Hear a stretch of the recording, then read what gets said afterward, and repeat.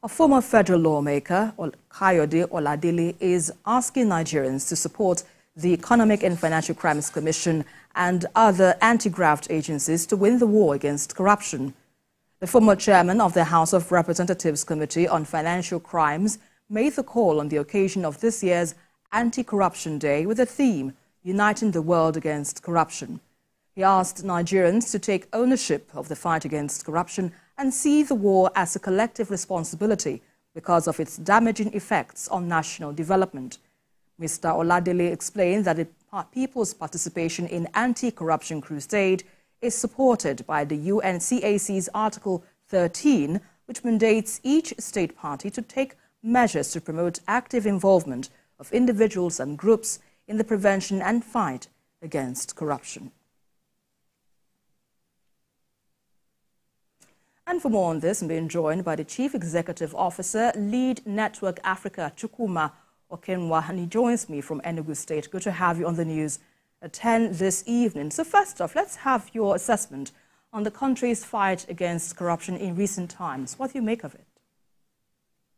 Yeah, I think there have been like a renewed commitment towards the fight against corruption. And to put it into perspective universally, corruption is defined as the abuse of public office for private gain. So when in the wider context, when we look at corruption, we are not just talking about maybe a situation where a woman that sells a cup of dairy decides to measure the dairy with the back of the cup. We're actually talking about like the role of public officers that can impact largely on the population, on the citizens, and leads to some outcomes like poverty, denial of public facilities, maybe when you have diversions of funds that are meant to build roads. If it is diverted into some other ventures, then of course that is corruption.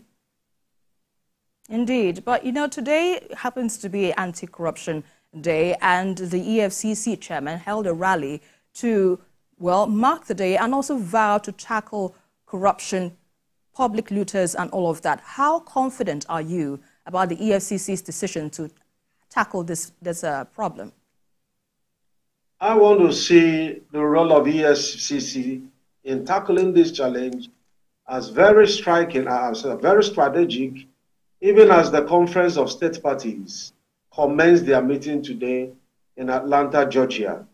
The UNCAC, which is the UN Convention Against Corruption, is a platform that involves 190 nations, and then, of course, civil societies, individuals, platforms like Transparency International that encourage the need, for transborder collaboration in fighting corruption, because we know that sometimes, like for instance, when we talk about either embezzlement, siphoning of funds, or moving funds from one border beyond, borders, it involves other actors beyond the nation. So to contain corruption effectively, you are talking about, first and foremost, all the state parties, for which Nigeria is one of it, being able to replicate some of the recommendations that some of it will come as regulatory framework, putting the legal framework in work, institutional integrities, and then as well as collaboration, mutual legal assistance with some other state parties. And with that, we can have more efficiency in combating corruption. And in talking about transborder collaboration, how do you see this working, especially in a country where we are yet to fully see successful prosecution of individuals who have been tried for corruption cases? Talk about what happened last year, where the former governors of Plateau were convicted but then released due to by the former president Muhammadu Buhari. What do you make of this, and how do you think we can handle this issue, taking a cue from what you mentioned about transborder collaboration?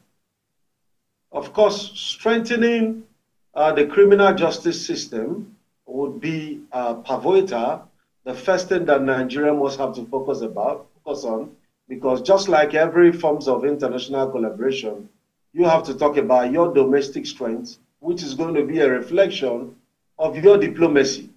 So when we are talking about like helping other nations to contend that through collaboration, then we have to first of all fix the challenges And this, obviously, will not just be handled by the law enforcement agencies like the EFCC. You also want to talk about the role of the judiciary.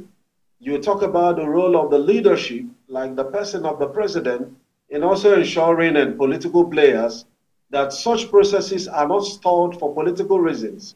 There has to be that demonstrated political will for issues of corruption to be promptly tried and as well as justice properly served.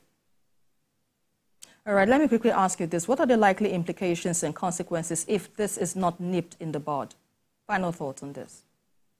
Certainly, like we've seen over time, the major reason why Nigeria has struggled as a nation, it's simply because even the funds that come to us as a nation, either through the revenues generated or through the ones that we borrowed, are not rightfully deployed into developing, into producing outcomes that will translate the lives of the citizens to better outcomes.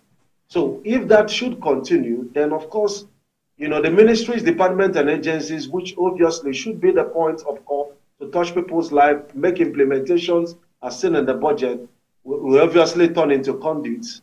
And that means that rather than progressing as a nation, we retrogress. But I am convinced that with the current administration and the body language so far, and the role of the EFCC and Nigeria being a member of the Conference of State Parties with a renewed commitment of the global fight against corruption, that certainly we are going to nip corruption at the board. All right, and that's a fine place to leave it.